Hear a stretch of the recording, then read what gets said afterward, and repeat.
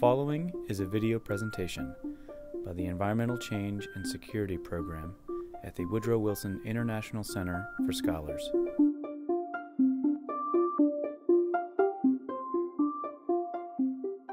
All right. So first off, pop health and environment, clearly three really important dimensions of well-being, and these particular integrated programs working to kind of identify the linkages here. So what about those linkages? Certainly, if you're concerned about the environment, population matters, doesn't it? One really basic example, sorry about that. This is a map, a spatial representation of the distribution of population across the globe. Don't worry about the numbers on it. Look at the boundaries. The boundaries are ecological hotspots, so areas where biodiversity is very high. And the brown shading is population density. The main point being, a lot of places that are ecologically diverse are experiencing population pressure. They're not all white, are they? I mean, shaded white. They're not. There's some brown areas there. So keep in mind where those brown areas are. Concerned about health. If we're concerned about health and well-being, certainly the environment matters. Clean water, a pretty obvious example, right? With regard to that, here's another spatial distribution. This one, coverage of the world population with improved sanitation.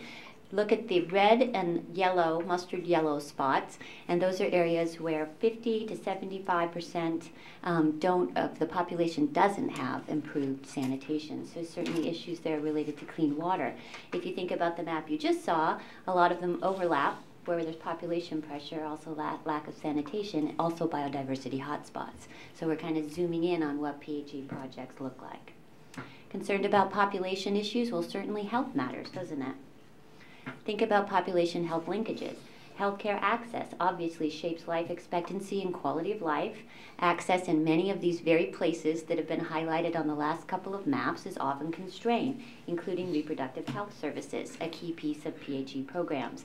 If we think specifically about reproductive health, about 70% of married women in high-income settings make use of contraceptive services. If we look at these charts from UNFPA, about a quarter to a half in portions of Africa, so suggesting that there's a tremendous amount of unmet demand. Reproductive health, with regard to reproductive health again, research reveals the benefits of women having a choice with regard to family planning. Benefits include improved maternal and infant health and expanded opportunities for women's education, employment, and social participation. That's a picture of a community health worker that we visited in Madagascar. I visited in Madagascar with a poster that she takes to educate women about family planning. So there's the three linkages, the PHE programs trying to identify the overlaps and really work at where they come together, all three of them, intersection there in the middle. So let me offer now a specific illustration.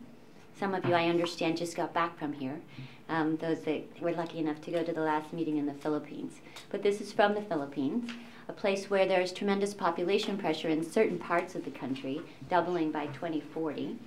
Health issues for sure, high rates of malnutrition, and on many island communities with very little access to health care, or virtually no access to health care. And an environment that's characterized by high levels of biodiversity and endemism. This is the particular project. It's a World Wildlife Fund example, so maybe David will talk more specifically about it. It's on the island of Palawan, a community called Rojas.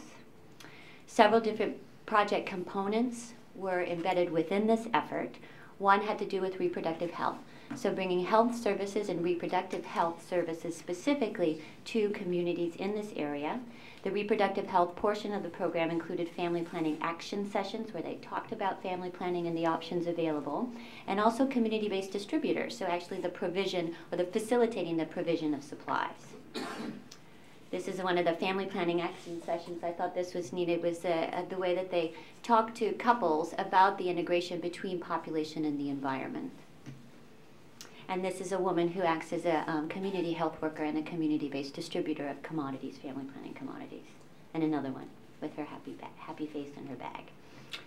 The project also includes conservation elements, so they did some ecological assessments of the marine areas around these communities and are working to establish protected areas. So you see both the health and the environment combined. And this is just, they're doing some really detailed spatial mapping This is actually an alternative livelihood program that's funded by a different group, but they're farming sea cucumbers to try to take some of the pressure off of the fisheries.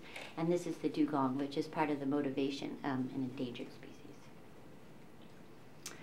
In other PHE programs, you might find microcredit efforts to facilitate alternative livelihood strategies. So trying to pull some of the pressure off the environment by allowing people to create other ways of making a living. You might also find advocacy, efforts to use the media to increase public and policymakers' awareness of these population health environment linkages.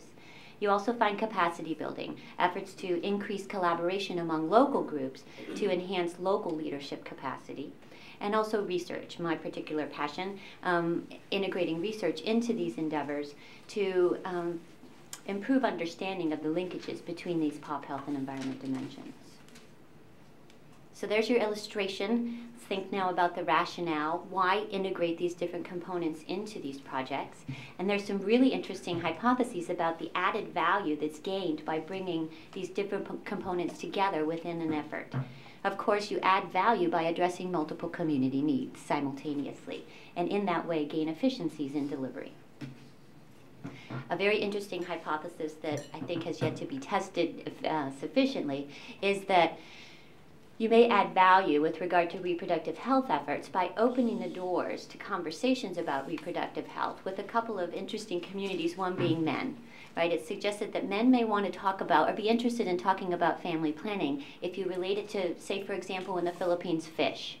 If men link the size of their family to the amount of time they have to spend fishing, they might be interested in thinking about how big their family is. Right? So that's an interesting idea about linking the environmental context with conversations about family planning, and also to youth, and John will talk a little bit more about that. But it appears as though when you're talking about sustainability of particular practices for generations, you may engage youth. As far as for conservation efforts, another hypothesis is that when women can better manage their childbearing, they may be better able to manage natural resources. So empowerment of women should have environmental gains. And healthy families might have longer-term visions, and of course in the long run, population pressures might be reduced, which should have environmental gain. Another interesting rationale, a moral rationale, and we heard this from a lot of folks, it seems it's the right thing to do, right? PHE programs often target the most remote, the most marginalized communities. So in that sense, it just feels as though there's a moral sort of rationale for these kinds of programs. A quick note on foundations. These aren't, didn't just come out of thin air. They are grounded in a history of a variety of different kinds of integrated programs. They have roots in the ICDP, the Integrated Conservation and Development Programs from the mid-'80s that brought together alternative livelihoods and conservation efforts. But of course, these things evolved in different ways across settings, across different contexts, across different organizations. But now we find PHE programs in this vein in several places and undertaken by several different organizations. On conclusions, so overall they're community-based integrated programs that really try to identify these linkages across these three dimensions that really shape well-being, oftentimes focused on biodiversity hotspot areas, at least the USAID programs. The integration aims to add value to what would potentially be gained by single sector efforts, so gaining efficiencies by bringing together these different components. PHE programs can include advocacy, capacity building, and research, and there are a lot of lessons that could be learned from past integration efforts since these didn't just come out of thin air. There you go. There's a foundation.